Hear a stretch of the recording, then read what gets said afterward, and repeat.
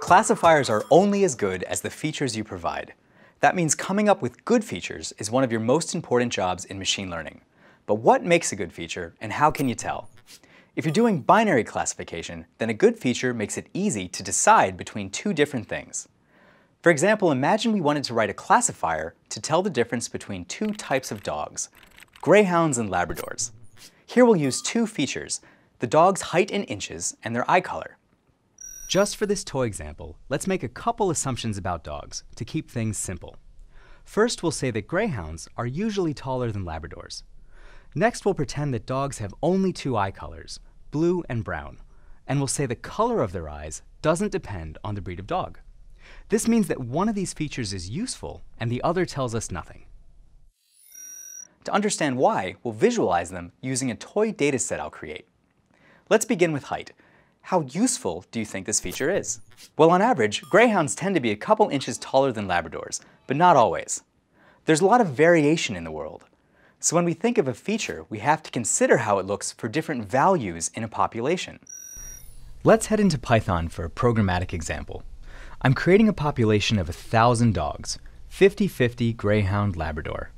I'll give each of them a height. For this example, we'll say that greyhounds are on average 28 inches tall, and Labradors are 24. Now all dogs are a bit different. Let's say that height is normally distributed, so we'll make both of these plus or minus 4 inches. This will give us two arrays of numbers, and we can visualize them in a histogram. I'll add a parameter so greyhounds are in red and Labradors are in blue. Now we can run our script. This shows how many dogs in our population have a given height. There's a lot of data on the screen, so let's simplify it and look at it piece by piece. We'll start with dogs on the far left of the distribution, say who are about 20 inches tall. Imagine I asked you to predict whether a dog with this height was a lab or a greyhound. What would you do? Well, you can figure out the probability of each type of dog given their height. Here it's more likely the dog is a lab. On the other hand, if we go all the way to the right of the histogram and look at a dog who is 35 inches tall, we can be pretty confident they're a greyhound. Now what about a dog in the middle? You can see the graph gives us less information here because the probability of each type of dog is close. So height is a useful feature, but it's not perfect. That's why in machine learning you almost always need multiple features, otherwise you could just write an if statement instead of bothering with the classifier. To figure out what types of features you should use, do a thought experiment. Pretend you're the classifier. If you were trying to figure out if this dog is a lab or a greyhound, what other things would you want to know? You might ask about their hair length, or how fast they can run, or how much they weigh. Exactly how many features you should use is more of an art than a science, but as a rule of thumb, think about how many you'd need to solve the problem. Now let's look at another feature like eye color. Just for this toy example, let's imagine dogs have only two eye colors, blue and brown. And let's say the color of their eyes doesn't depend on the breed of dog. Here's what a histogram might look like for this example. For most values, the distribution is about 50-50, so this feature tells us nothing because it doesn't correlate with the type of dog.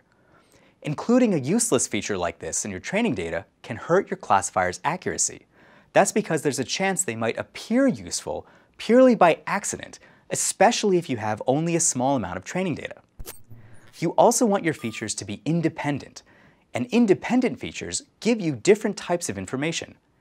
Imagine we already have a feature, height in inches, in our data set. Ask yourself, would it be helpful if we added another feature, like height in centimeters? No, because it's perfectly correlated with one we already have. It's good practice to remove highly correlated features from your training data. That's because a lot of classifiers aren't smart enough to realize that height in inches and centimeters are the same thing, so they might double count how important this feature is. Last, you want your features to be easy to understand. For a new example, imagine you want to predict how many days it will take to mail a letter between two different cities.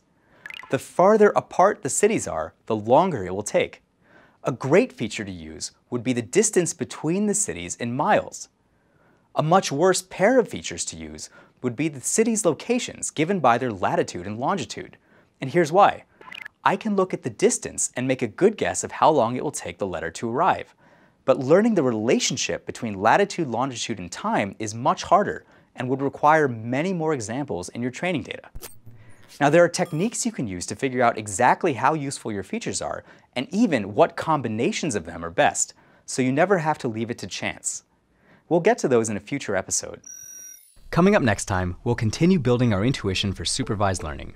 We'll show how different types of classifiers can be used to solve the same problem and dive a little bit deeper into how they work. Thanks very much for watching, and I'll see you then.